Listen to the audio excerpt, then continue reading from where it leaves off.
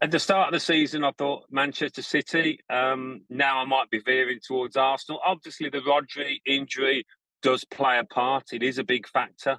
Pep Guardiola is such a talented coach that I think he can find a way past that. But will it be as good as his first choice? So we'll wait and see on that. But Arsenal are in a great position, I think. And I think they've matured as a team together. They've got that belief now. They don't fear anyone, and they certainly don't fear Manchester City. And I think importantly, City do fear Arsenal these days. You saw in their reaction at the end of the game that they had the real hump, and that's because they recognise Arsenal as proper title contenders.